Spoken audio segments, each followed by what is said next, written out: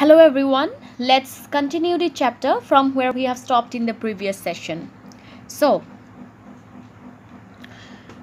when the anti-long nose party put out this statement, the opposing party made the other secretary issue a counter statement. Beloved countrymen, citizens, what she had said is a lie. She was trying to keep for herself the wealth and good name of Comrade Long Nose. One of her brothers is in the opposite party. Let me reveal the true colors of the members of the other party. I am the faithful secretary of Comrade Long Nose. I know for a fact that the nose of the comrade is not made of rubber. It is as real as my own heart beating inside me. Long live the members of the party supporting Comrade Long Nose. Long live revolution. So students, now when the other political parties which were against the long nose heroes party, when those parties made one of his secretaries declare that his long nose was false. Now this party which was in favor of the long nose hero, what did it do? This party now asked the other secretary of the long nosed hero to declare that the nose is real. Okay, and this secretary declared that whatever the former secretary, the first secretary, had said was a lie.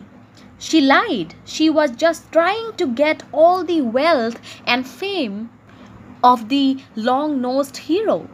One of her brothers is in the opposite party, and that is why she gave that statement in their favor against the long-nosed hero.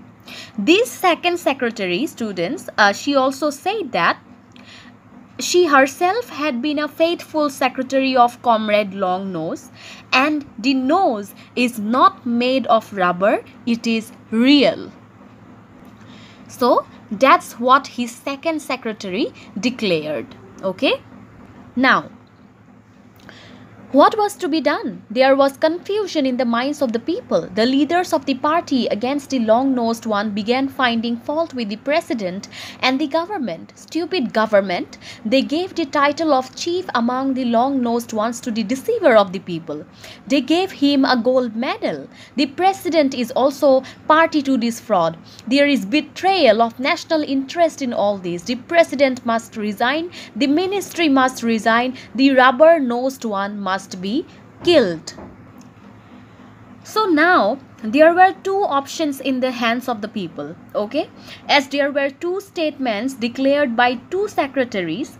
One said that his long nose is fake, and another said that no, it's real.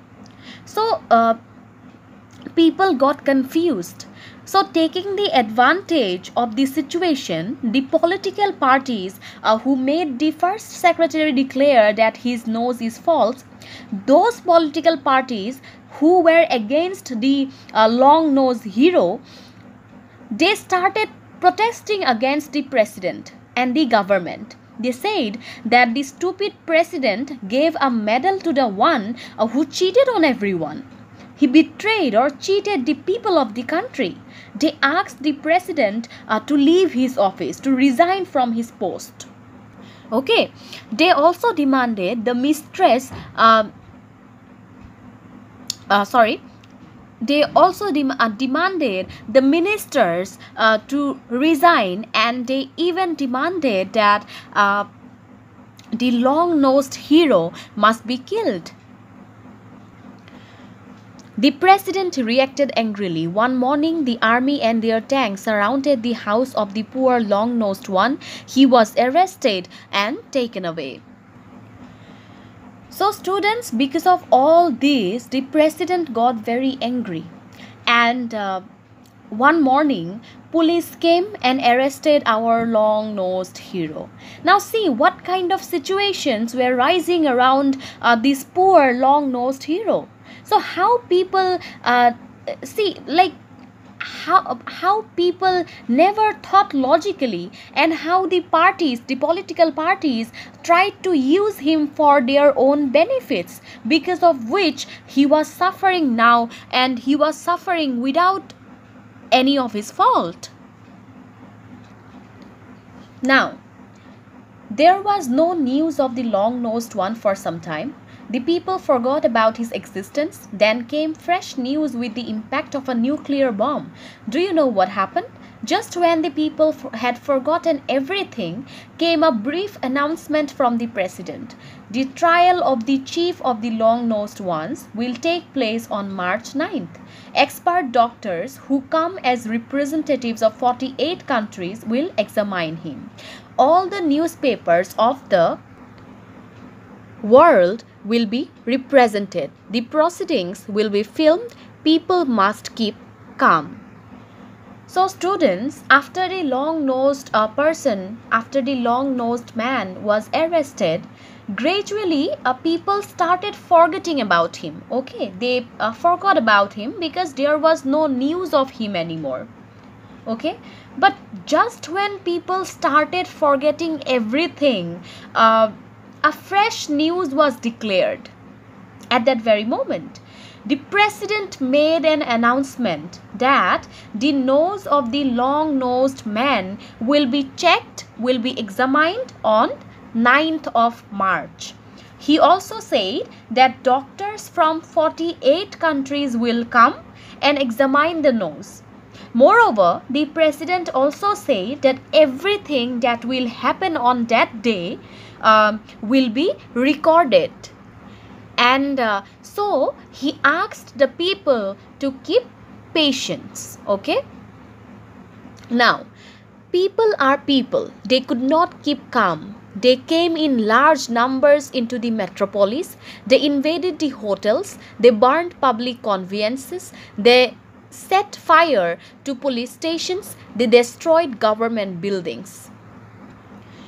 So now the writer says that though the president asked the people to keep calm, to have patience, but the writer says that it is the nature of people.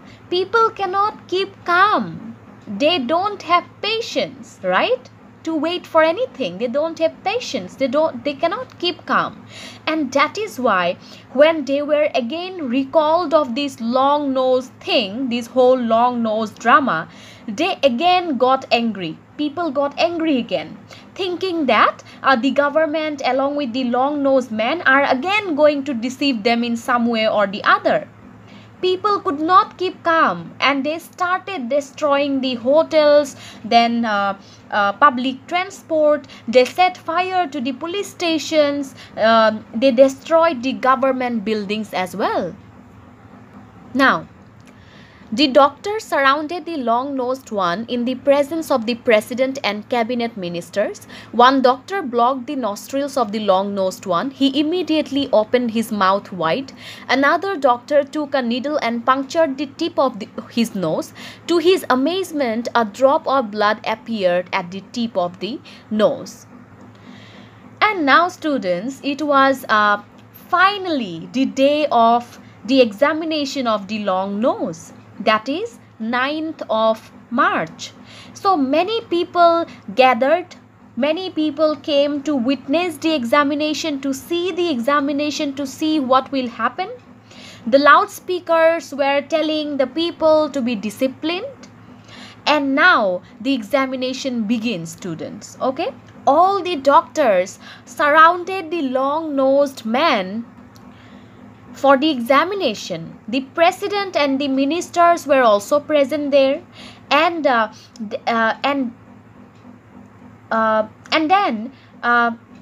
what one doctor did was that one doctor blocked the nostrils of the long-nosed hero. And when the doctor blocked his nostrils, he could not breathe. The long-nosed hero could not breathe. And so he opened his mouth wide to breathe. Okay. And then again, another doctor took a needle and pierced the tip of the long nose. And everyone was surprised to see that, okay, blood came out as the needle pierced his tip of nose. Okay, if that would be a, if that would have to be a false nose, a nose made of rubber, then the blood would not have come out, right? But Here, to their surprise, to their amazement, everyone was surprised that blood came out of the came out from the tip of his nose when the tip of his nose was pierced through a needle by the doctor. Okay, now the doctors gave their unanimous verdict: the nose is genuine. One of the female secretaries kissed the long-nosed one on the tip of the nose.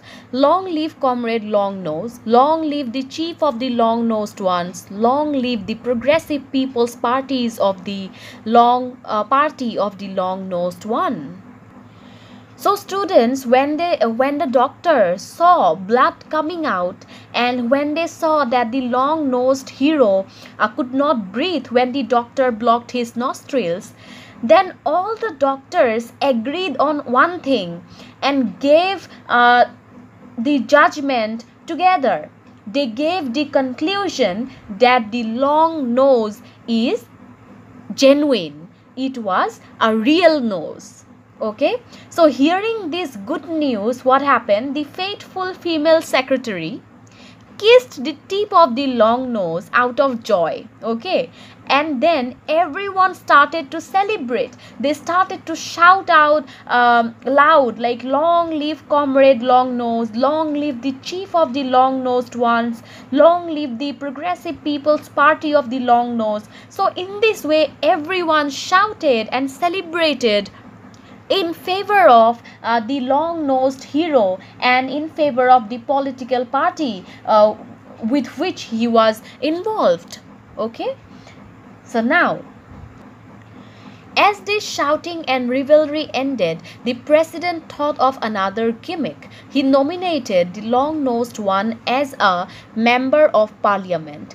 That was the end of it all. But the parties of which the long-nosed one was not a member formed a united front and began to say, the ministry must resign. So students, as the celebration ended, the president again thought of a trick. Okay, he again planned something. This cunning president, he again thought of something. Okay, and what did he do? He made the long-nosed hero the member of parliament. So look how this president thinks of some trick to capture the long-nosed hero again, once again, for his own benefits, right? But then also the writer says that the other opposite parties against the party of the president, all those parties, came together. They formed a united front against the president and the long-nosed hero's party, and they kept protesting, demanding that the ministry must resign, must leave its post. Now, look at the way falsehood was being perpetuated. Would there not be confusion of thought?